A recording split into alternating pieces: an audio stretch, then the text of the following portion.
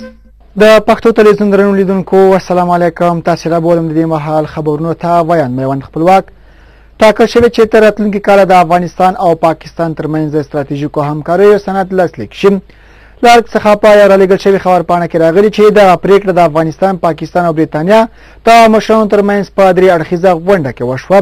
دغه درې اړخیزه غونډه چې پکې د افغانستان ولسمشر حمید کرزي، د انګلستان لومړي وزیر ډیویډ کیمرون او د پاکستان ولسمشر اسف علي زرداري برخه اخیستې وه. تېره ورځ د امریکا په نیویارک ښار کې د ملګرو ملتونو د عمومي اسامبلې د کلنۍ غونډې په څنډه کې ترسره شوه. سرچینه کاږي چې په دې غونډه کې په سیمه کې د سولې، ثبات او روان وضعیت د افغانستان او پاکستان ترمنځ د ستراتیژیکو همکاریو په اړه او د ترهګرۍ پر ضد د مبارزې پر څرنګوالي خبرې اترې وکړي.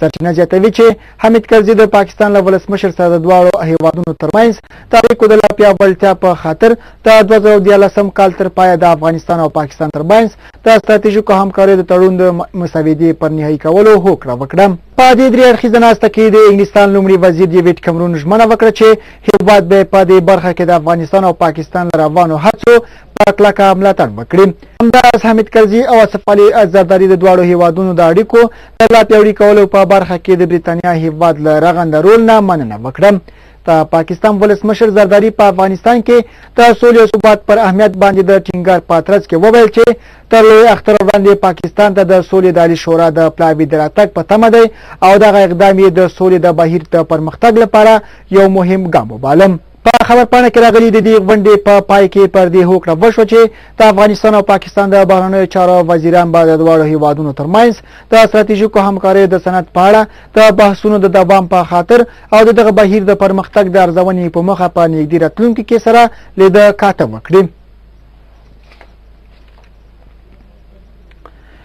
د افغانستان، پاکستان، روسیې، تاجکستان سره مشریزه غونډه چې ټاکل شوې وه په اسلام آباد کې ترسره شي وځنډول شوه. د پاکستان د بهرنیو چارو وزارت لخوا په یو رالیږل شوې خبرپاڼه کې راغلي چې ټاکل شوې وه دا څلور اړخیزه سرمشریزه غونډه راتلونکي د تلې په 11 او 12 په اسلام آباد کې جوړه شي. د سرچینې د معلوماتو له مخې په دې غونډه کې د روسیې ولسمشر ولادیمیر پوتین، د افغانستان ولسمشر حمید کرزي، د تاجکستان ولسمشر امام علي رحمان او د کوربه پاکستان ولسمشر اسف علي زرداري ګډون کاوه. خبرپاڼه کې راغلي دي چې د روسیې ولسمشر ولادیمیر پوتین لخوا ولسمشر اسف علي زرداري ته یو لیک استول شوی چې په کې دمګړۍ په دې غونډه کې له ګډون څخه بخښنه غوښتې او پاکستان ته هم خپل سفر ځنډولی دی. که څه هم د پاکستان د بهرنیو چارو وزارت د دې څلور اړخیزې غونډې د جوړېدو د بلې نېټې په اړه څه نه دي ویلي، خو زیاته کړې چې اړوندو هیوادونو سره تر سلا مشورو وروسته به ورته بله نېټه وټاکل شي. د افغانستان د ولسمشري دفتر اړتیا یوې نږدې سرچینې هم تایید کړه چې ولسمشر حمید کرزي ته په دې غونډه کې د ګډون بلنه ورکړل شوې وه، خو اوس دا غونډه ځنډېدلې ده. سرچینې د دې غونډې د ځنډېدا لامل نه دي په ګوته کړي. د یادونې وړ ده چې په دې وروستیو کې د افغانستان د سیمې او ګاونډیو هیوادونو ترمنځ سیاسي او ډیپلوماتیکي اړیکې پیاوړې شوې دي. ولسمشر حمید کرزي چې اوس مهال د ملګرو ملتونو په عمومي کلنۍ غونډه کې د ګډون په موخه د امریکا په نیویارک ښار کې دی، د پاکستان، هندوستان، انګلستان او امریکا سره دوه دا ډوله درې اړخیزې غونډې ترسره کړې دي. په دې غونډه کې د ترهګرۍ پر وړاندې مبارزه، د افغانستان د سولې پر پروسې، د سیمې د امنیت، ثبات او اقتصادي پرمختګ په اړه خبرې اترې شوې دي.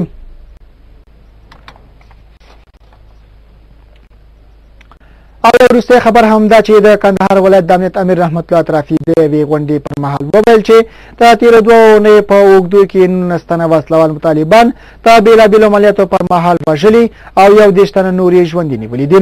هغه وایي چې دا کسان د پولیسو او نور امنیتي ځواکونو سره په همغږۍ ترسره شوي دي او په ترڅ کې یو شمېر وسلې او مهمات هم د پولیسو لاسته ورغلي دي.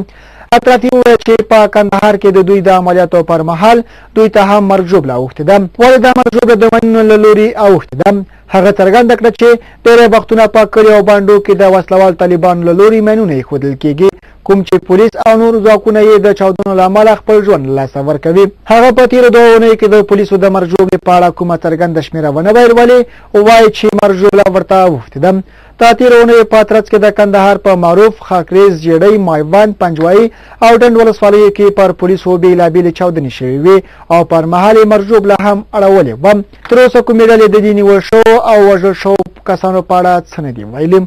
درنو لیدونکو دا د دې مهال وروستي خبرونه له ملتیا مو مننه الله مو مل شه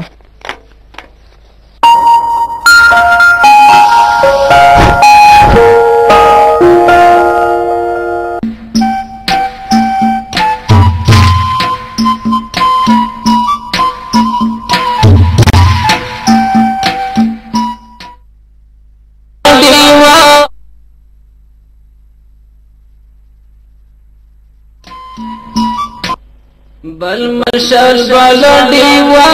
بخاری دین دنیا شهید قصیده دین دنیا د اسلامي خبرونو لړۍ